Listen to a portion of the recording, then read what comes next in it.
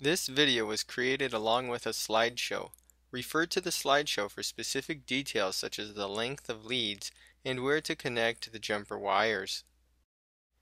To build a power supply cable with an inline switch for your robot, you first need to cut the leads of each piece as shown. To demonstrate, I'll cut and strip the JST pigtail. If it comes with the positive and negative leads twisted together, you'll have to start out by untwisting them. Once that's done, you're going to want to straighten out the wire. To do this, make sure you grab the wire next to the connector instead of the connector itself.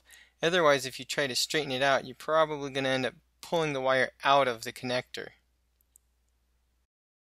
Once the wires are nice and straight, measure them as shown in the slideshow or at the beginning of this video. I like to use my fingernail to indent the spot that needs to be cut.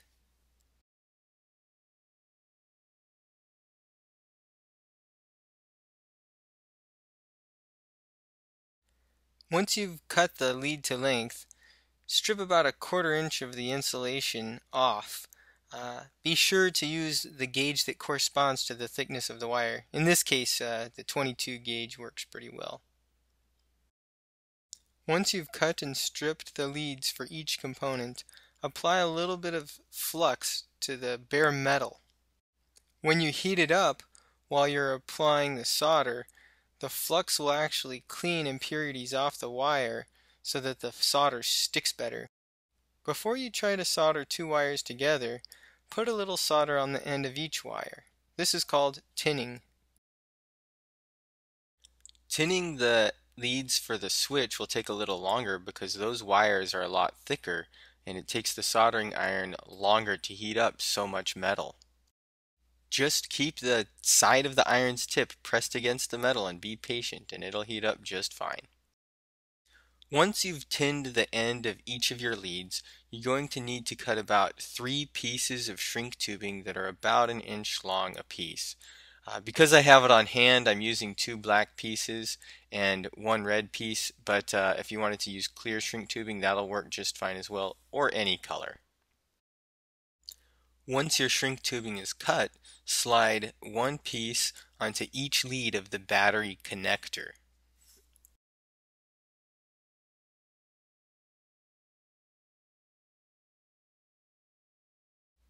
Slide 1 more piece onto the negative lead of your JST pigtail.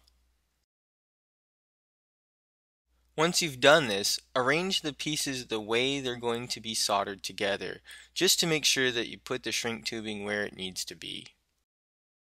To solder the 2 wires together, put one in the helping hands and hold the other one right next to it. You shouldn't need to add any solder if you've tinned them well.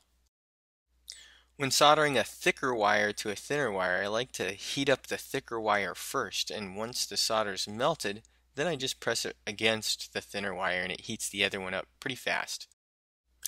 Once you've soldered all of your wires together, slide the shrink tubing over the soldering connections and then apply heat. I only have a lighter at home, so that's what I'm using, but if you have a heat gun, of course, go ahead and use that. When heating shrink tubing using a lighter, you need to make sure you don't get the flame too close to the shrink tubing or you'll melt right through it. Here you can see I'm moving the flame fairly quickly, and I actually twist the wire a little bit as well, just to make sure that I don't overheat one side. Once you're done, your power supply cable should look something like this. The next step is to modify your female JST connector so that it plugs into your breadboard nicely. If you've purchased the connector that I suggest, then it's going to have a few tabs on the bottom that prevent that from happening, and you're going to have to cut them off. Here I'm using a knife to cut them off because that's what most people have at home, but if you have a pair of flush cutters, they actually work much better. Just put it on a breadboard and press until the tab cuts off, and then flip it around and do the same thing to the other side.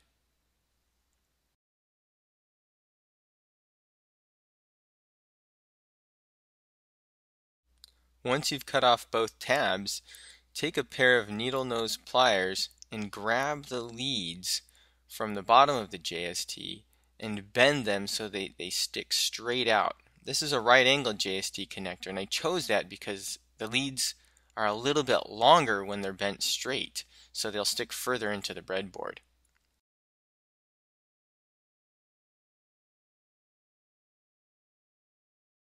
When you're all done, the leads should stick straight out, just like this. The next thing you're going to need to learn is how to make your own jumper wires. You can buy them, but then you don't get to choose the color or the length. The first step is to cut about 1/4 of an inch off the end of the wire. Once you've done that, go ahead and grab the end of the wire with some pliers, or you can just use your fingers, but pliers work a little better, and bend it at 90 degrees. Then what I like to do is place that bent end into one of the holes that this jumper is eventually going to connect to, and then I press with my fingernail right above the other hole that it will eventually connect into, because then I can mark how long it needs to be, and all I have to do at that point is take a pair of wire cutters and cut it about 1/4 of an inch past that point. Once I've done that, all I have to do is strip off the remaining insulation right where I put my fingernail mark, grab my pliers and bend the other end again,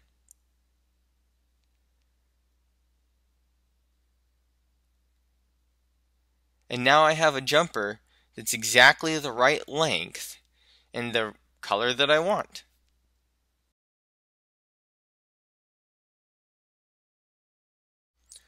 Now that you know how to make jumper wires, it's time to start assembling the circuit. The first step is to put the Arduino in the correct spot. If you're unsure about this, please refer to the slideshow that accompanies this video. The next step is to put in the JST connector and to glue it in place. Make sure that you apply the glue only to the bottom of the JST connector, kind of far away from the leads, on the flat side far away from the leads, and then plug it into the breadboard and put a little tiny bit of glue around the edge of it. We need to make sure that no super glue gets on the leads, in between the leads and the little pieces of metal inside the breadboard, otherwise it won't conduct electricity. The next step is to put in the jumper that conducts electricity from one side of your breadboard to the other. That will go in the second row. It's a little bit hard to see, almost below the Arduino, but not quite.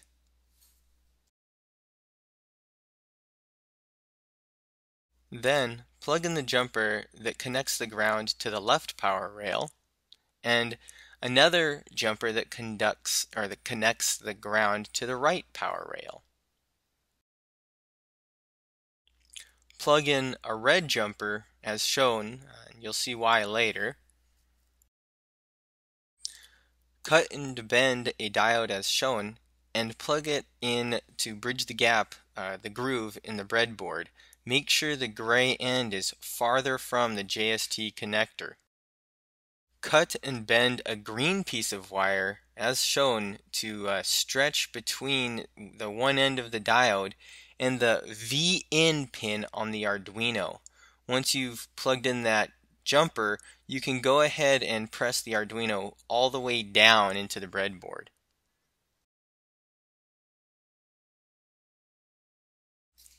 Cut, bend, and plug in 2 jumpers to connect the ground pins of the Arduino to the ground side of each power rail.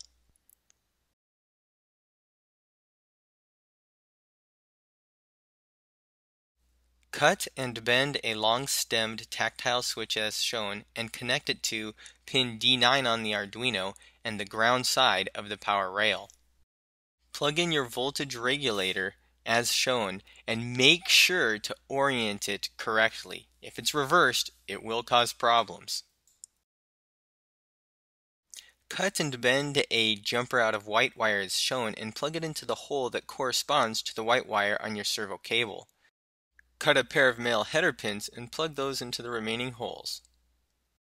The header pins will plug into the power rail, while the lead plugs into a pin that corresponds to the Arduino.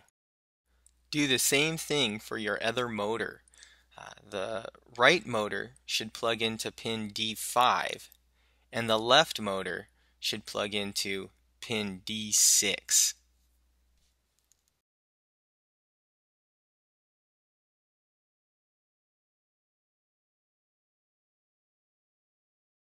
The next step is to attach the motors and the breadboard to your frame. Here you can see I've already painted the sensor slots for my frame. You can do that before or after you do the following steps. Grab the ball bearing and place it right on top of the hole or the socket for the caster ball and press firmly. You should hear a satisfying snap, and if it's seated properly, it'll look just like this. Now, place a motor into the frame of your robot as shown and grab some screws to firmly attach it to the frame. When you use metal fasteners with plastic, you need to make sure not to over-tighten them. Otherwise, you will strip out the hole. What that means is you will tear up the plastic inside that hole so that the threads on the screw have nothing to grab. In short, tighten the screws until they are snug and no more. Once you've finished with the first motor, do the same thing to the second motor. Once both motors have been fastened to the frame, it's time to attach the wheels. One side of the wheel has a hole with grooves around the edge. Press that side of the wheel onto the servo motor. Depending on which motors you're using, you may have to press pretty hard. Once the wheel is pushed all the way onto the servo motor, grab the screw that goes with the servo motor and screw it in there to hold that wheel in place. Continue tightening until the servo motor turns, and not too much beyond that. Again, we don't want to strip the plastic that's inside there. Once you've attached the other wheel to your robot, it's time to put your breadboard onto your robot. Do not peel the wax paper off of the back of the breadboard and stick it to your robot. We're going to use rubber bands to hold it on. Once your breadboard is in place, flip your robot over and grab your power cable. Lay the power cable on the back of the mouse as follows, with the switch on the left-hand side motor and the battery snap ready to accept the battery, and then just slide your battery into place and connect the two. Once the battery's firmly in place and connected, flip the robot over and plug the other end of the cable into the female side of the JST connector. Next, we're going to hot glue the switch into place. So heat up your hot glue gun and squirt hot glue all over the back side of that switch. Make sure to cover the whole surface, and then just press that right onto your servo motor and hold it there for just a little bit until the glue solidifies. Once that's done, wrap a rubber band around the front end of your robot to help hold the breadboard in place. Then unplug your servo motors and weave them through a second rubber band.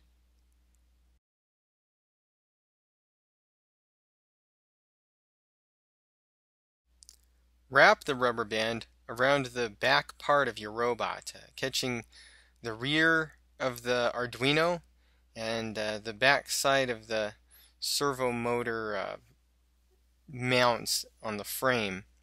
If you've done everything correctly, it should be holding the battery cable in place as well.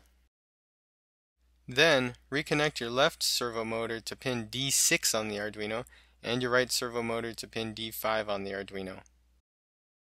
Then bundle the servo wires as I'm showing you here, doubling them back on themselves a couple times.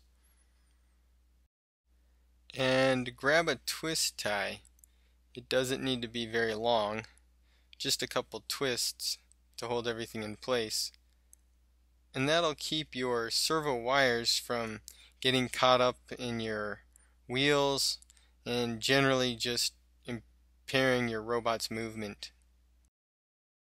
If you've done everything correctly, you should be able to push the switch on your power cable and hopefully see the motors twitch and the LED blink on your Arduino if you haven't loaded any other programs on it already.